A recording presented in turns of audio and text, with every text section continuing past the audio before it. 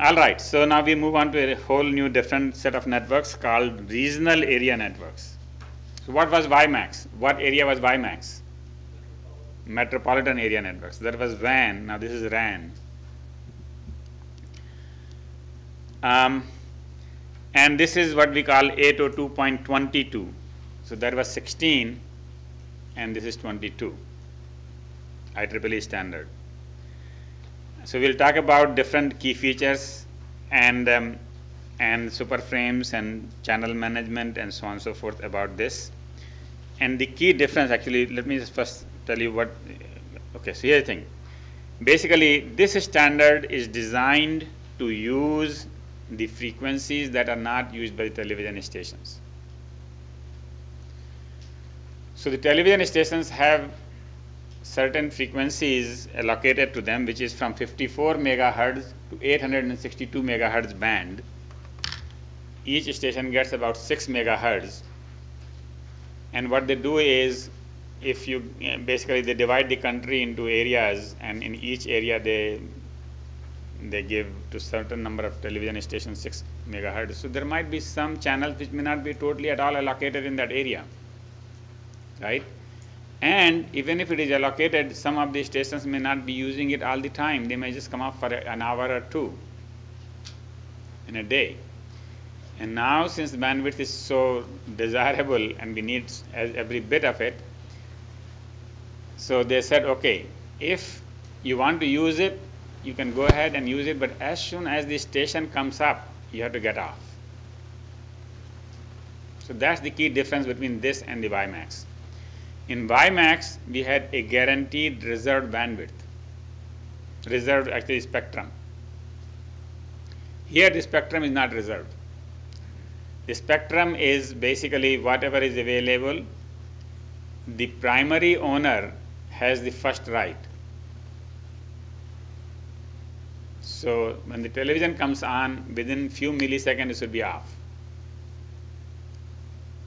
And so what you have to do is you have to continuously sense a number of channels and see which are available, and tell your receivers same thing. Receivers also have to jump off to the new channel. So when the base station says, well, now we are all moving to a station, that other room, everybody goes to that other room. Right? And then suddenly a class starts in that room. You say, well, now we don't have a space here. Let's move to this other room we know is available right now. So we keep moving from channel to channel, the whole group. And so that's what is new about this, right? Now, why is it called regional area network? Because these are lower frequencies. What is the difference between high frequency and lower frequency? Anybody remembers the difference? What is good about lower frequency? Huh? You can go what? Through building? Well, I mean, you can go around the building, so they are non-line of sight. That is one, okay. But there are other things in terms of distance. Yeah, see, lower frequencies can go longer distance, and the higher frequencies, don't go that far. So these are 54 to 862 megahertz. These are much lower than what frequencies we were talking about for WiMAX. Anybody remembers any spectrum number for WiMAX? Or if you don't remember for WiMAX, do you remember for Wi-Fi? Yeah, 2.4 gigahertz, which is 2400 megahertz. So this one is only 800 megahertz.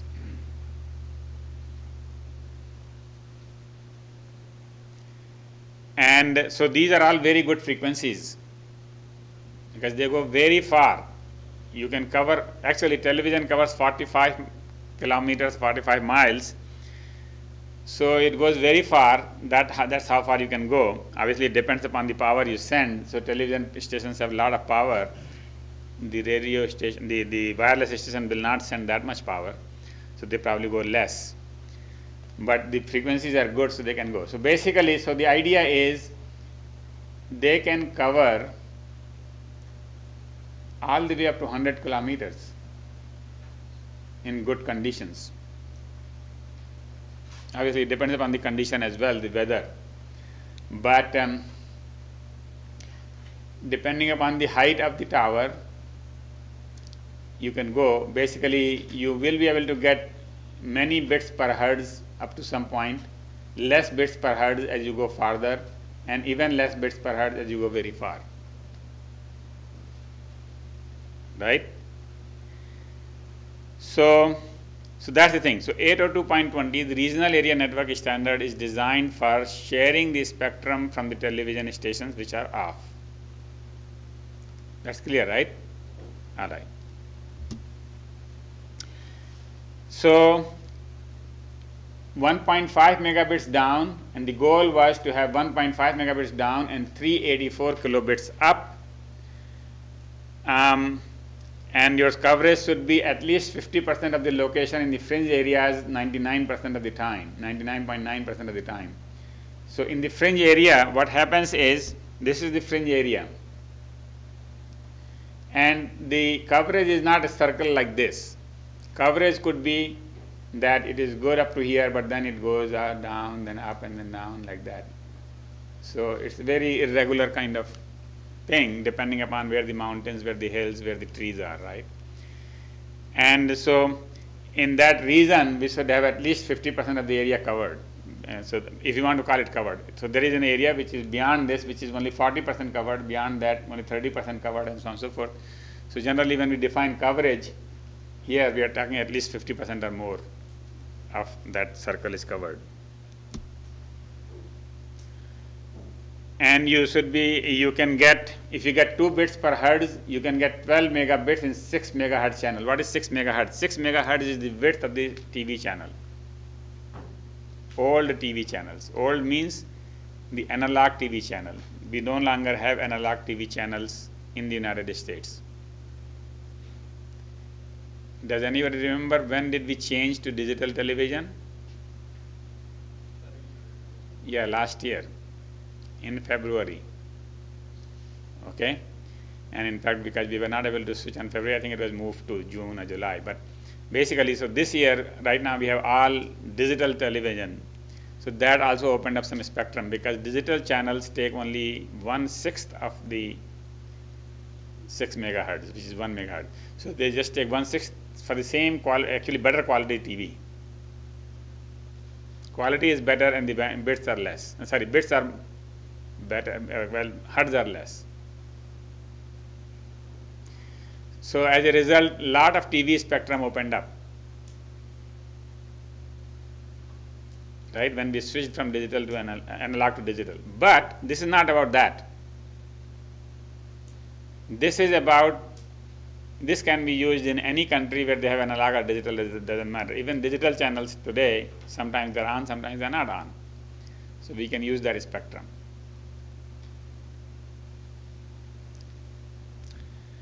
So with 2 bits per hertz, you can get 12 megabits out of 6 megahertz. And if you use 40:1 over subscription, what is 40:1 over subscription? Is that you have only 12 megabits, but you can sell as if you have 12 times 40, 480 megabits. You will sell it to 255 users, 480 divided by 255, you will say, well, each user have 1.5 megabits.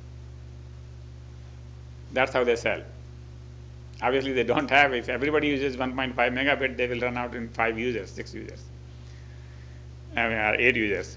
So, but that is 40:1 over subscription.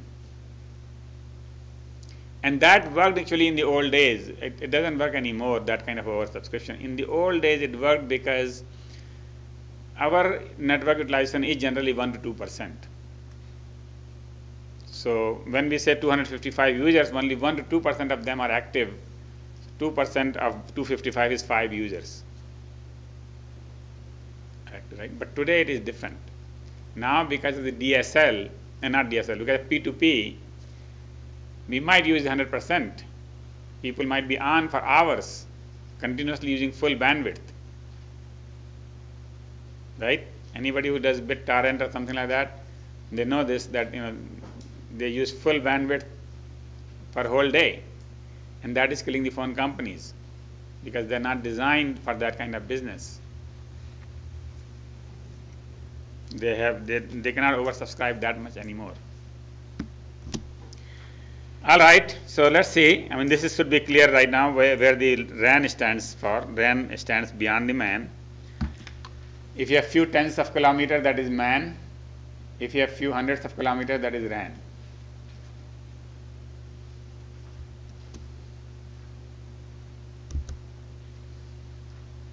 Actually, we have put here both the distance,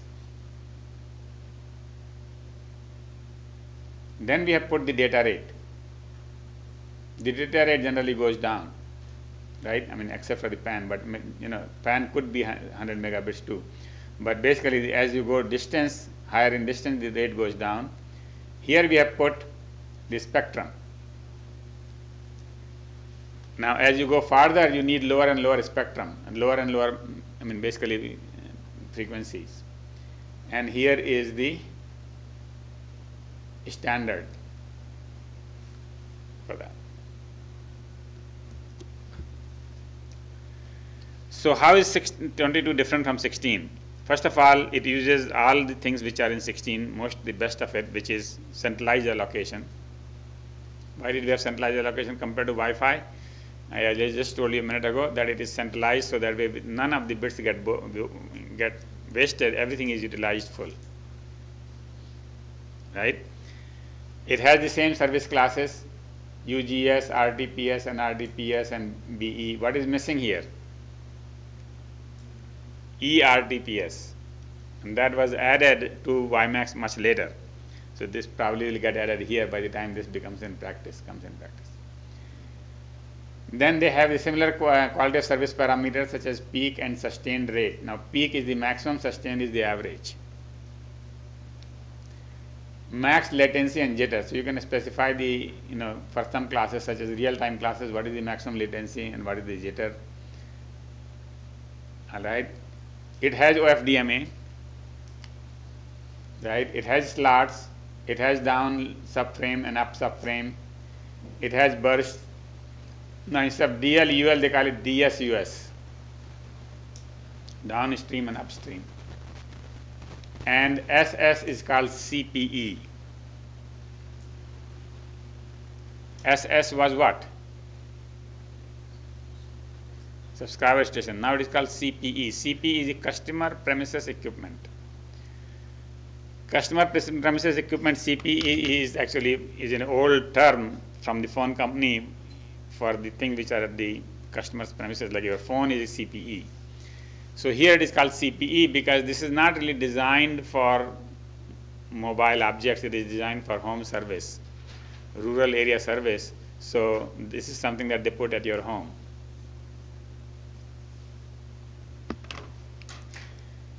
Then they have connections just like WiMAX, 12-bit connection ID. Does anybody remember how many bits was the connection ID for WiMAX? Just few slides before we had a connection ID field in the acknowledgement. Remember ARQ? 16-bit. Here it is 12-bit. And then they have connections, basic connection, primary connection, secondary. These are all very similar to WiMAX. Ranging and request is similar to WiMAX. Anybody remembers what is ranging? So there are two problems actually here I can see. First of all, I did not give you homework on WiMAX. So nobody has read anything whatsoever because you didn't get time to review anything. So I need to give you homework and I have to design your homework. Maybe I will bring you homework. But the thing is, next week is vacation week, right? So it doesn't help too much. However, anyway, let me just go back. Anybody remembers ranging? What is ranging?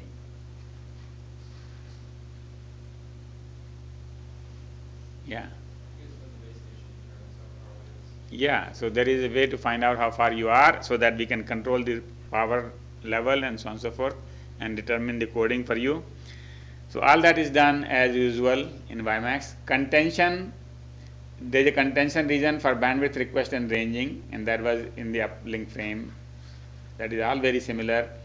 And then they have the MAC sub-errors like bandwidth request, fragmentation sub-errors, grant management, packing. And So all these things I described in detail in WiMAX explicitly for this reason, is that those fields are all going for any standard coming up after that is borrowing the same things, is following the same things. We don't have to reinvent the same things. So this is one of the standards which is after 16, and so it follows everything that 16 did plus some more. Okay. So now we have to classify each channel. First we have to sense if either a TV or another network is active in that channel, right?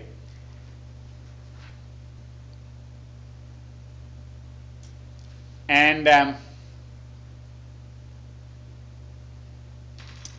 then it could be in band. So if you are in channel N, then the in band is N plus 1 and N minus 1. Out of band, any other channel. So if you are on channel 6, channel 5 and 7 are in band, and every other channel is out of band. Geolocation is your geographical location. Your geographical location is basically your latitude and longitude, right? So so that has to be known. And then waypoint is any WRAN device whose location is known. So there are base stations which know exactly where they are located. If they know it, then you can measure your distance from 3 points and figure out where you are located, right? So what you do is you measure your distance from waypoints to find your location. Once you find your location, you become a waypoint as well.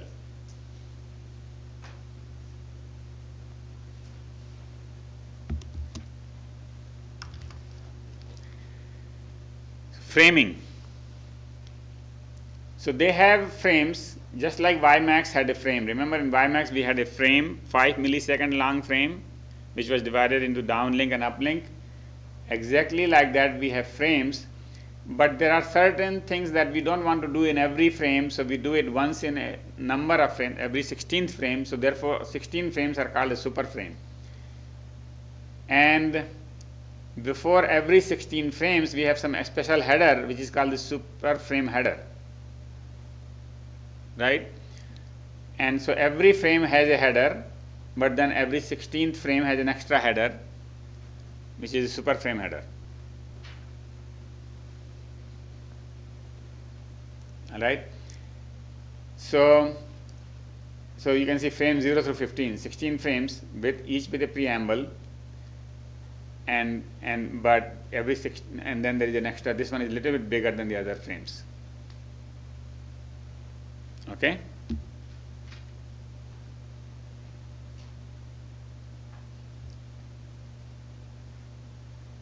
Now it says that the first frame's payload is reduced by 2 symbols to compensate for superframe preamble and superframe control header. So there is superframe preamble and superframe control header. So this payload part is 2 bytes shorter than this in other frames. They could actually have kept probably, but I don't know why they decided to take it off from the payload, but they did decide to, there must be some reason, but anyway, so the payload is 2 bytes less in the first frame. SCS. Now here is the 2-dimensional map. Remember the 2-dimensional map for the WiMAX? This is the down and this is the up. In the down part, we had before also a preamble, then we had the frame control header, then we have the DS and the downlink map and the uplink map, exactly same way it is here. And then we had a number of bursts, burst 1, burst 2, burst 3. It's just shown differently, but basically 2 things are different here. One is that instead of having a rectangle like they had in WiMAX, here they have just columns. So you go down the column, go to the next column, go to the next column, go to the next column, and so on and so forth. So if this burst finished here, the next burst starts from there and goes to the next column. Okay, and here you go by the rows. And this was the same thing as WiMAX. In WiMAX, and you went down like this. Each station, when they start, they go up to the whole end of the row, and they also next row beginning to the end up to some point, and then other station can start. Okay.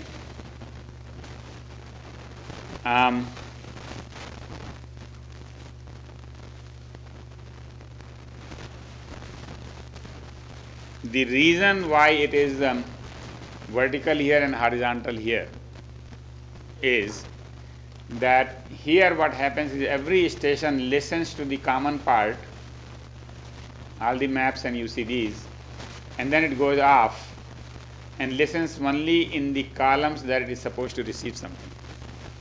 It saves the battery. So we are trying to minimize the reception time. Right? In the transmission, while transmitting, if I have to transmit, then we want to minimize the power level.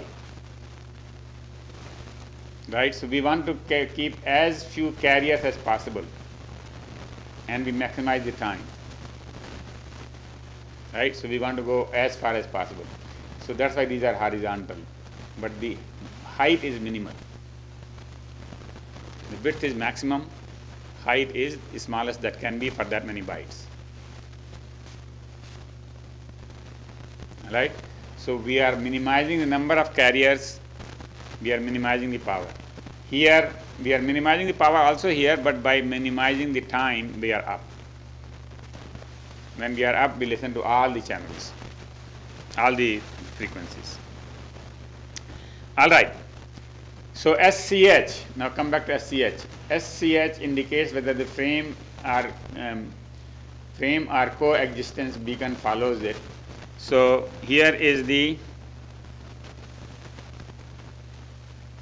this should be SCH, not FCH.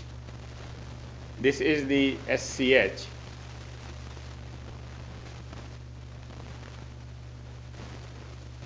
And so that indicates whether there is a real frame or not. And then the boundaries are up to, just like before you could have as much in downlink and uplink depending upon the traffic. I mean, actually you don't do it depending on the traffic. You decide right on day one that the ratio is 2 to 1 or 3 to 1 or 1 to 1. And then DS bursts are vertical, US bursts are horizontal. Urgent coexistence situation notification. So there is a UCS right there. So there is a contention period in the beginning of the uplink burst. There is a period in which you can contend, and that contention period is used for three things. It is used for ranging, it is used for bandwidth request, and it is used for UCS, which is the urgent coexistence situation. What that means is that if you are a subscriber and suddenly you start hearing a TV signal, you tell the base station, which is 100 miles away, may not have heard that TV station, that sorry, I am hearing a TV station in this channel, let's move. All right? So that UCS signal is urgent coexistence situation notification, is that the primary owner is back, we have to empty the room. And we tell it to the base station. Base station can automatically move too without anybody telling it, because if it hurts the channel. But since the distances are so large, it's quite possible that the base station has not heard that TV. Okay, so UCS is clear? Yeah. Go ahead.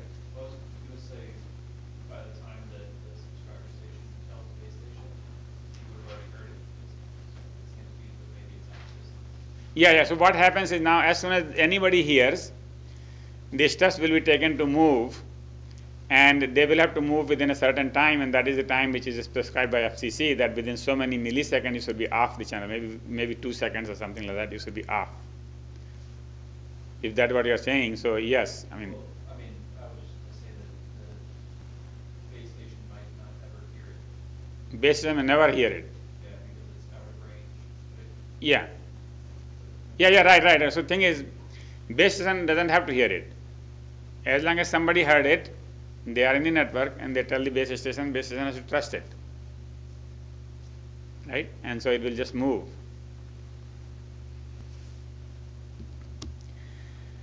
All right, so each channel is classified as either available or disallowed or operating or backup or candidate or occupied or unclassified, right? Available is clear, not occupied by any TV transmitter. Disallowed, even though it is available, we have been told that channel 5 is for police only and you cannot use it. So that is disallowed. Operating means we are using this one. Backup, this is our next list. So basically when a station comes on, they get the whole list. They said, okay, look, this is our list of available channels, this is our list of backup channels, this is our list of unallowed channels, and so on and so forth. So this is our backup channel. Candidate for backup, and then occupied by other networks. Unclassified, we don't know about them. Unavailable, occupied by TV transmitters. All right. So this whole channel map is kept and distributed to everyone. And then the channel management has to be done. So there is a channel termination request and response message. A message that goes from the base station to subscriber stations, which says that, look, we are going to close channel 5. And it is announced by the base station if the incumbent comes back. Incumbent means the primary owner comes back. Then we send this request. Then channel add request and response to add TV channels to the base station list. So there is a whole table that we have kept. When you join, we'll give you the whole table, but then later on we might add or subtract something, right? Channel switch request and response, which says let's move to another room. Channel quiet request and response to performance the measurement. So basically that is on an empty channel, we send a channel quiet request and we get back channel quiet response. So we can see that, yeah, this channel is being, is available and the error rates are good. Error rates are low, and so on. Channel occupancy update. So this is similar to this add and remove. And then the BS may get the list of incumbents from a database. So there would be a database maintained by FCC which says that in this latitude and longitude, that's why you need latitude and longitude, at this location these channels are available.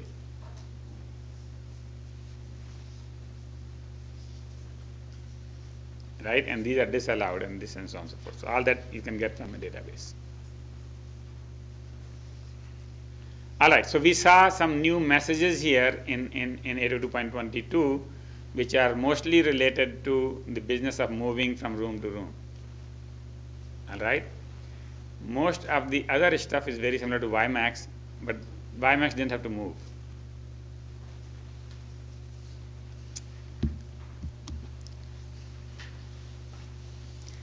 Measurement management. So now we have to keep continuously measuring. Why? We need to find out what's happening in addition to the noise, etc. We used to have channel estimation in WiMAX as well, but here it is more than channel estimation. We also need to find out about the owners, right? So send by the BS. So it sends a bulk measurement request. Basically, it's sent by a broadcast address, and it says, well, please measure 3 times and tell me how is this frequency. All right, and then so there is a measurement response, and then stop measurement request. So this is basically says now we don't have to send any more. Location configuration measurement request. And so I actually don't have more details on this one, but this is similar to these measurements, except this is location configuration. So this has something to do with particular location. And so another request which is sent by the base station, and then there is a response for that, right?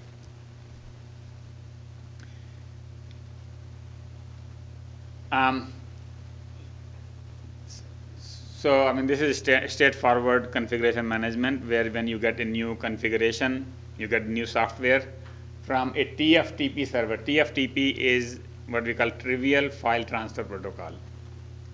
TFTP, like FTP server, you have TFTP server. Right? Everybody knows FTP server, right? So we have a TFTP server here, and so so that is actually probably not very useful slide. The whole slide basically. So TFTP is commonly used in every protocol anyway. Security management.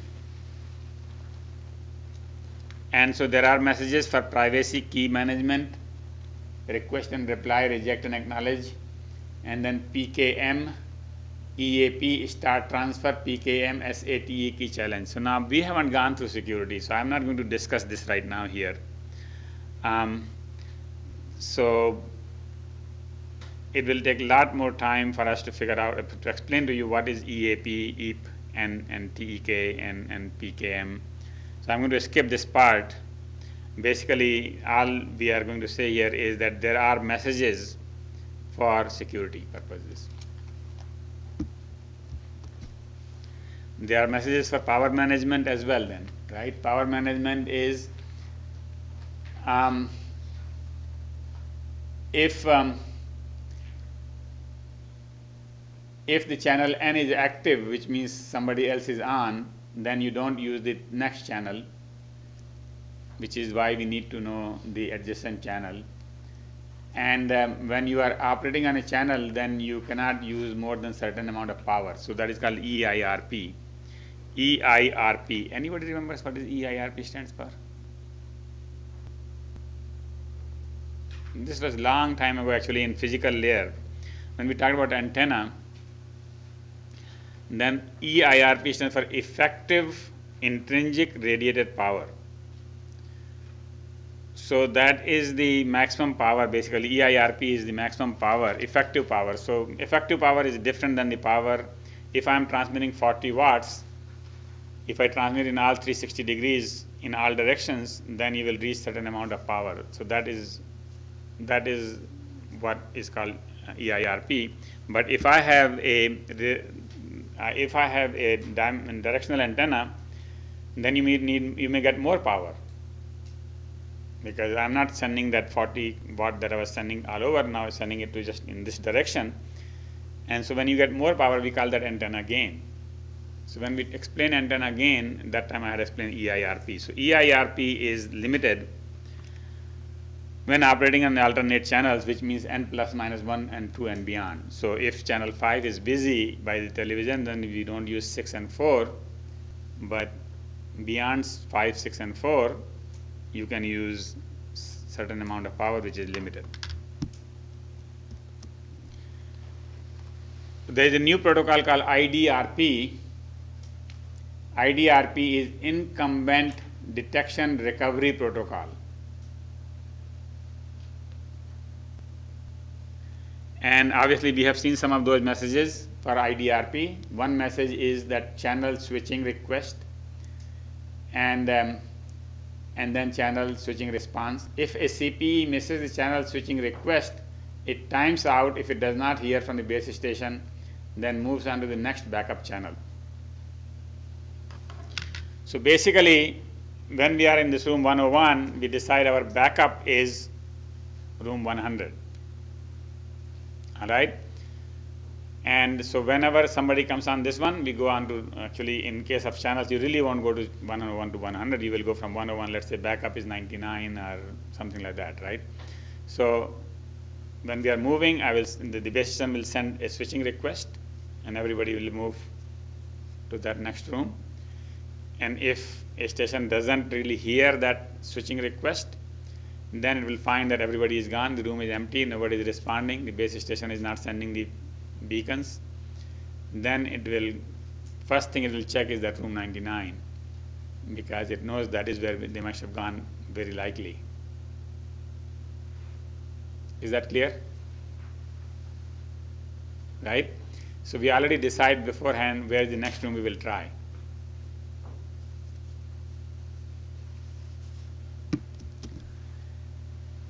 There is a coexistence beacon protocol.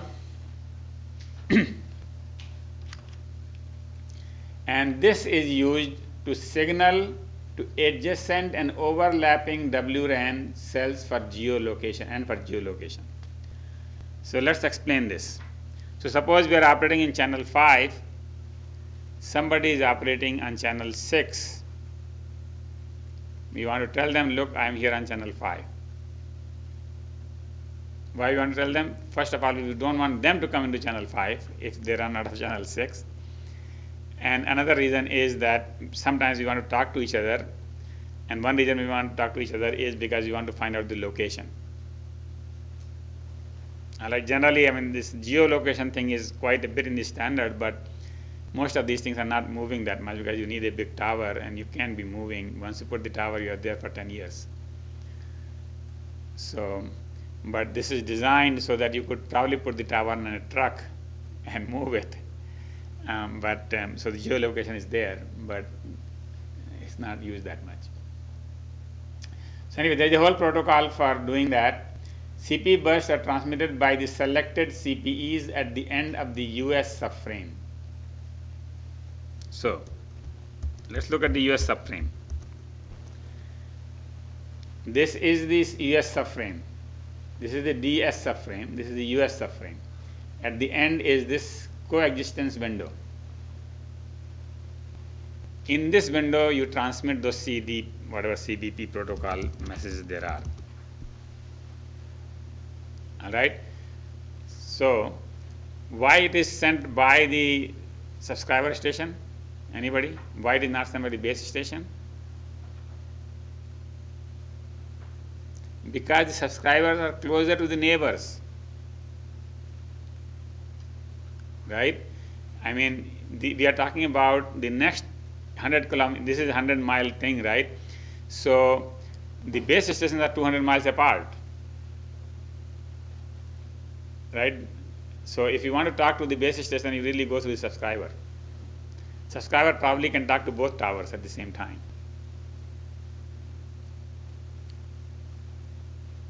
Okay? So CPE are transmitted at the end of the US subframe. CPEs decode the CBP frame from CPE cells in the operating in the same TV channels or adjacent channels. 14 types of CBP packets, including CPE beacons, CPE and CBE. Getting confused here. So there are 14 types of CBP packets, including CPE beacons. CPE beacons are transmitted by the CPEs and contain the channel CV channel number, backup channel number, BSID, CPE ID, and so on and so forth. So remember, previously the beacons were transmitted only by the base station in 16 as well as in 11. Here, even the CPEs transmit beacons once in a while. Basically, they send a beacon out saying that, look, we are using channel number 13. And our backup channel is so much, our base station ID is so much, and my ID is so much.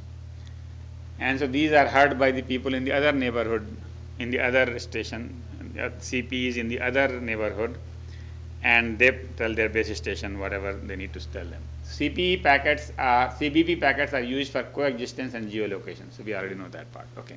All right. Any question about CBP? So the new thing here is that the edge station play a lot of role in coordination with the other neighboring cells as opposed to the base station talking directly.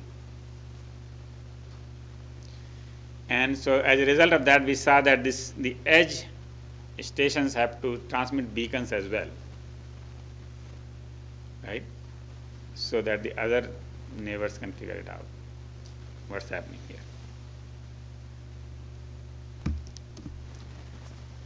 Self-coexistence.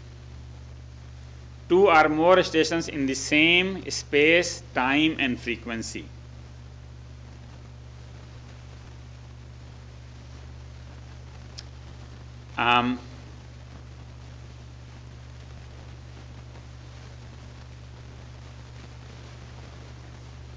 So obviously you won't be working in the same space at the same time in the same frequency, but you might be working at the same time in the neighboring space or neighboring frequency.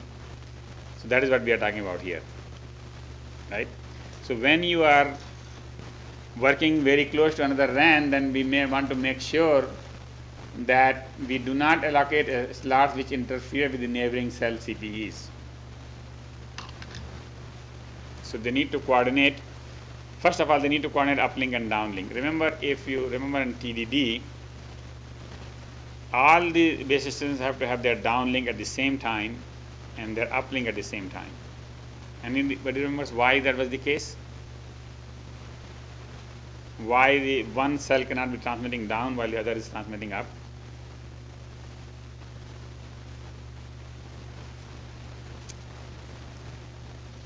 I'm sure I've discussed it at least twice. Once when we did TDD, which was in the phi layer, and once maybe in WiMAX. But one of the things about TDD, one of the negative things about TDD is that all these cells have to be synchronized, so that they are all transmitting down at the same time. Why?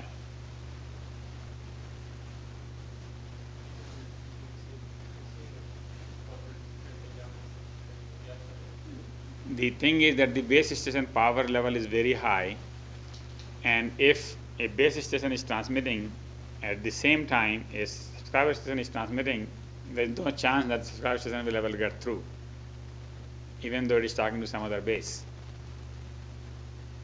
right? And so we want to make sure that when downtime, when the time is for downlink, everybody talks downlink. So what will happen is a subscriber will hear two base stations, but both are strong signals, right? So it will be probably able to distinguish between them. But if it hears a base station signal, then it cannot hear any other signal at all. It cannot transmit itself also.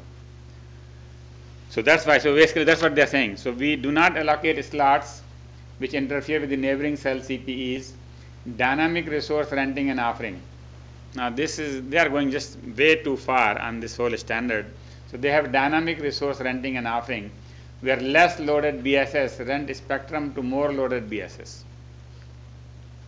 So you can say, well, I need one channel, can you please? And so they can start trading. Adaptive on-demand channel contention. And then there is a protocol as to who will get that channel. So if the channel 4 is available, then who will get it?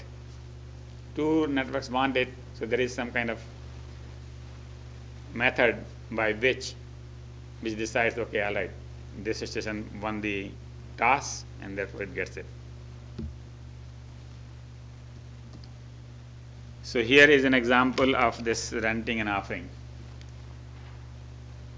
So base station 1 needs the channel and base station 2 has extra channels. So it advertises that I have extra channels. This one says, well, I need a channel, can you please give me? This one says, okay, here is the location and there is an ACK. So it will use those channels. After that, BS1 can use those channels.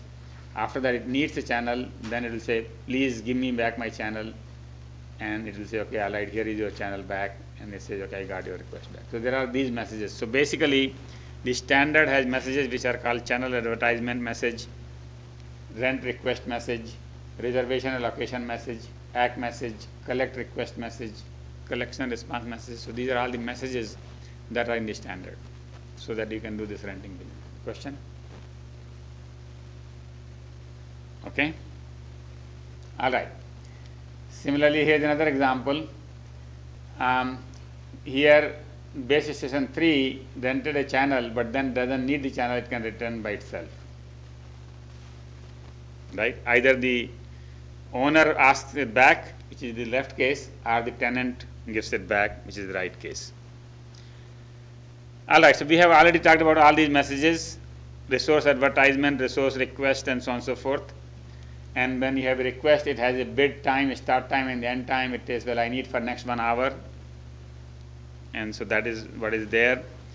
And then there is allocation response, and whether it is satisfied or not satisfied. It could be negative response, which means that I cannot give you the channel. So that is dissatisfied. And resource allocation ACK, I got it. And then resource collection request and response. This is the collection, we saw here collection request and response. And then we have returning request and response. Okay, so that's one thing. I think I will stop right there. Let me see how many more bytes are left, slides are left.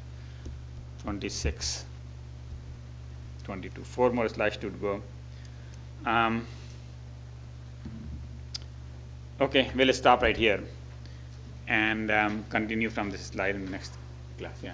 Just a quick question. For renting, do they, if the station's run by 2 different people, do they actually pay for that? Is that what it meant? So that's a good question, is that because everything was being actually, primary owner was actually having most of the channels, and therefore these secondary owners, how they got the ownership, that's beyond me. It's quite possible that FCC gives some soft allocation to some secondary allocation to some people, and then they can rent it out. Okay. You know, secondary allocation. And otherwise, the standard is allowed to be able to move to any channel which is available. But there must be some other restriction. That's the only reason. That's why somebody can rent out and rent in. Yeah. Yeah. My question is about the paper.